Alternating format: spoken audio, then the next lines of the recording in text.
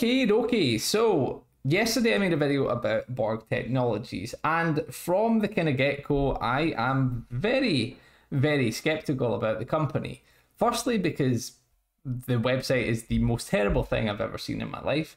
And secondly, because quite a lot of the aspects of the company just seem a bit off. Now, I might be completely wrong and I've missed kind of the main points about it, and maybe it could just be a very poorly designed website that doesn't really explain that well what it does. So today I'm going to have a look at the financial side and see if it actually makes any money. Let us start by having a look at its stock. Now, right now, Borqs Technologies is a penny stock and it's trading around 0.8 plus per share, which isn't exactly that high. So if it made any money, it would be probably a pretty good bargain. Its 52-week range is about 81 cents to $3.35, which would be quite a nice increase.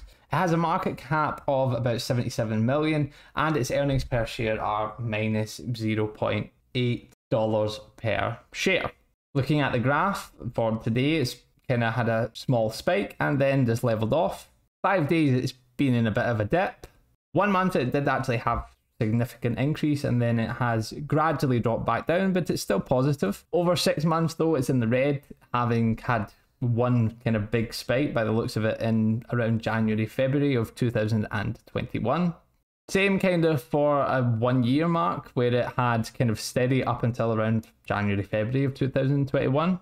And if we look at it over 5 years, it kind of was holding quite high, had a massive plummet down, had a nice spike back up, and then ever since then it's just slowly been dropping back down.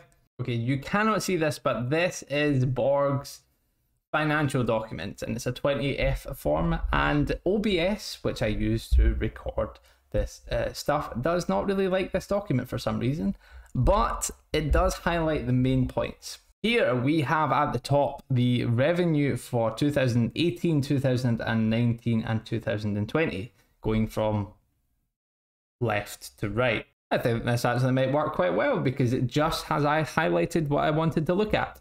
Okay, firstly, let's actually have a look at their net revenue. So for 2018, they made 128 million. So this is all in thousands. Then in 2019, they made 98.958 million. Then in 2020, they made 26.751 million. So it's not really going in the right direction. So for the gross profit, in 2018, they lost 6 million. In 2019, they made 569,000. And in 2020, they made 1.596 million. Now here comes some quite important parts. Operating expenses. So for 2018, they lost 60.825 million, which when you actually look at that as a percentage of their revenue, isn't so bad. 2019, they actually managed to reduce that by almost half while still keeping a good percentage of their net revenue. And in 2020, it all kind of went not so good. So we'll have a look at net income loss from continuing operations, which came to, for 2018, 69 million, for 2019, 31.5, and for 2020, 36. And finally, looking at their net income loss, for 2018, 72 million, 2019, 35.7 million, and for 2020, 34.7. By the looks of things, they had quite a hard time with Corona. So this is their consolidated balance sheet, which is just their balance. And we're just going to have a look at their assets against their liabilities. So for 2019, so they only have 2019 and 2020, they had 56.7 million in assets and 105.5 million in liabilities. For 2020, they had 29.3 million in assets and 91.5 million in liabilities. So for Borqs Technologies, the financial side of it isn't actually that strong, and I do think it has had quite a hard time with Corona, but just everything packed together, yeah, it's not really a company that I would look to invest in, just because it seems pretty dodgy. Just because, one, I'm not 100% sure in what it actually offers as a product, because I can't see the physical product. Secondly, because it is, by the looks of things, burning through cash.